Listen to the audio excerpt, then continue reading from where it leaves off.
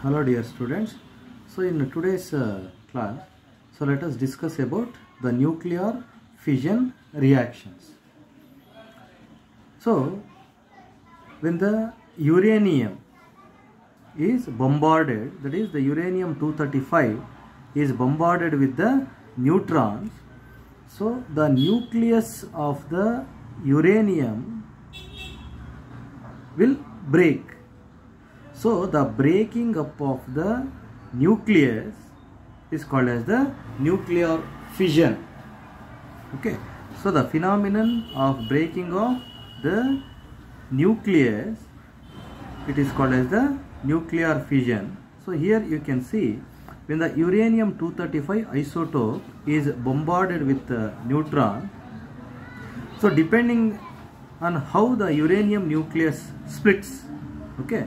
So we have these different products. So that is, so when the uranium is bombarded with the neutron, so it can form barium and krypton by emitting the three neutrons, or it can form iodine and yttrium by the emission of 3 neutrons, or the uranium can form the cesium or rubidium by emitting 2 neutrons. Okay, so the nuclear fission means when the unstable nucleus is bombarded with the high energy particles, so the nucleus of the unstable radioactive element will break down to form the new element. So that phenomenon is known as the nuclear fission reaction. So let us discuss about the nuclear reactors. So a nuclear reactor is a device, so in which the nuclear fission chain reactions occur in a controlled manner for the generation of electrical energy. So a nuclear reactor can also be used for the production of isotopes for the research. So the principal components of a nuclear reactor are the nuclear fuel, moderator, control rods and the coolant. So let us see what are the nuclear fuels that can be used in the nuclear reactor. So the elemental uranium or the natural uranium, so that is uranium 99.3% uranium plus 0.7% the 235 uranium isotope, or enriched uranium, so that means uranium containing 2 to 3% of uranium-235 isotope, its oxide, carbide or an alloy can be used as the nuclear fuel. So or the plutonium-239 and uranium, okay, so which are produced in the following nuclear reactions are also used as the nuclear fuels. So the fuel is encased by a cylindrical tubes, so made up of zirconium alloy, to prevent the release of the fission products into the coolant system. So next let us see one more important component of the nuclear reactor is the moderator. So the neutrons released in a fission reaction have a very high kinetic energies. So the speed of these neutrons has to be reduced because only the thermal neutrons are effective in inducing a fission reaction. So the neutrons released in the fission of uranium-235 are more readily absorbed by uranium-238 than by the residual uranium-235. So when the neutrons are slowed down by a moderator, so they are more readily absorbed by the uranium-235, thus the sustaining the chain reaction. Although this nuclide is present in a small amount, so about 0.7%.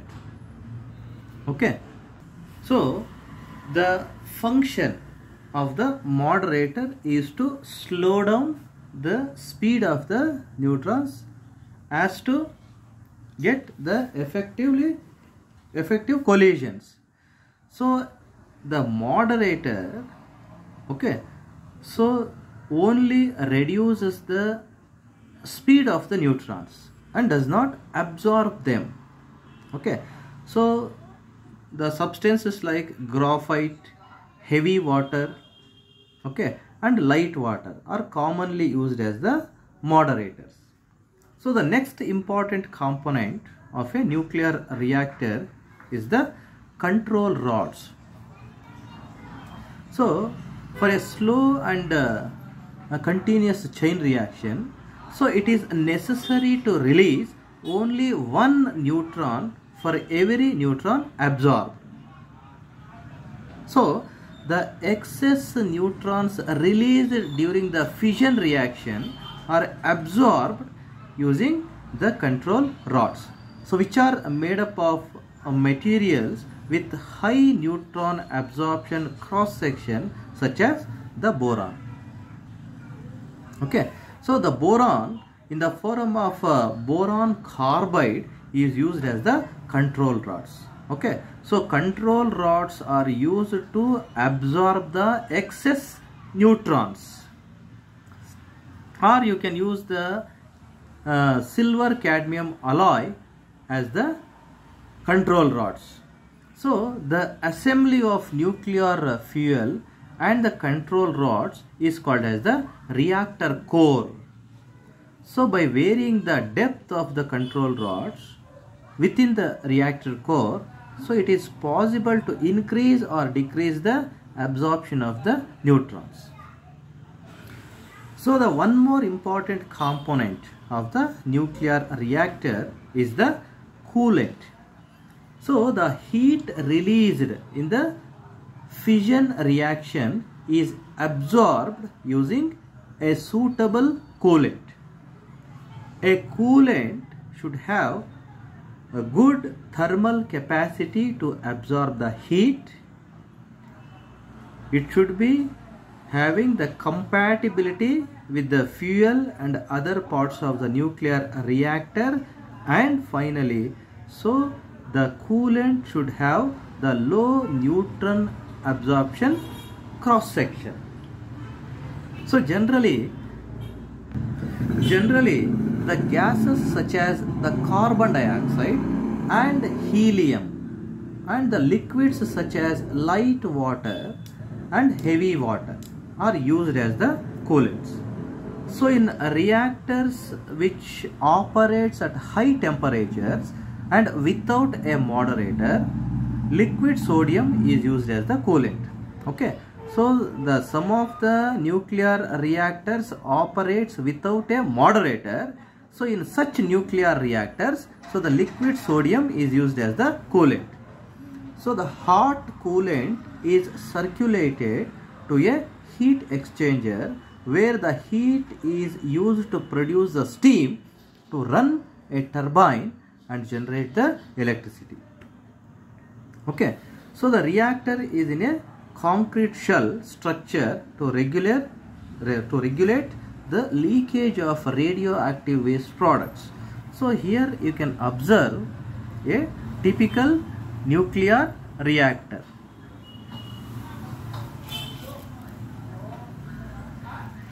So here you can observe the nuclear reactor.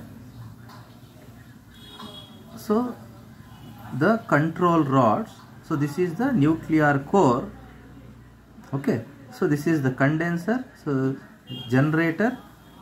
So this is an example of the light water reactor. Okay.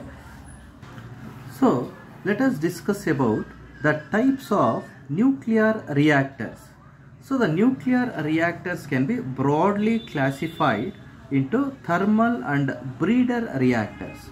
So the thermal reactors are further subdivided into gas cooled and water cooled thermal reactors. So the various types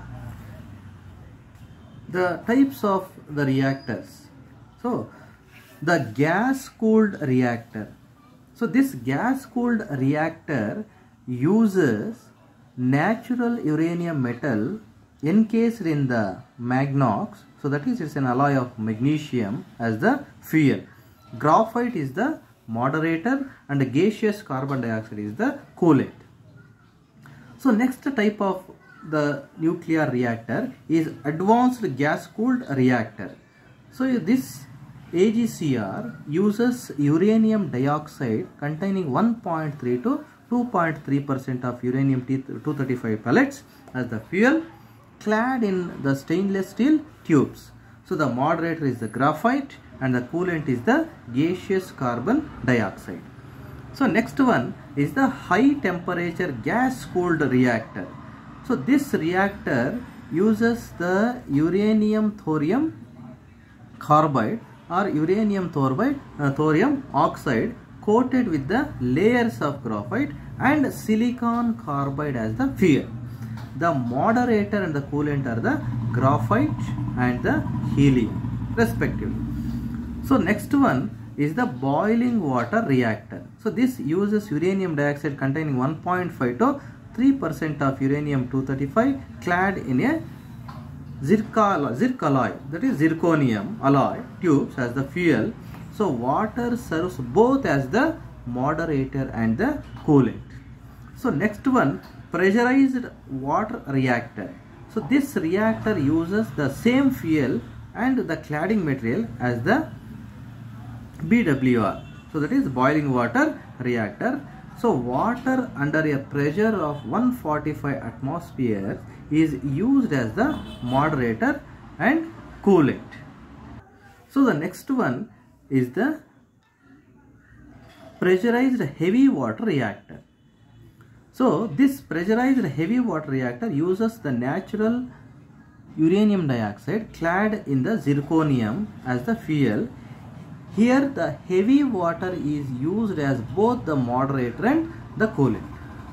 So the next type of reactor is the light water cooled graphite moderator reactor. So this reactor uses uranium dioxide as containing 1.5 to 2% of uranium-235 clad in a zirconium tube. Graphite is the moderator and the ordinary water is used as the coolant. So the next important the nuclear reactor is the fast breeder reactor.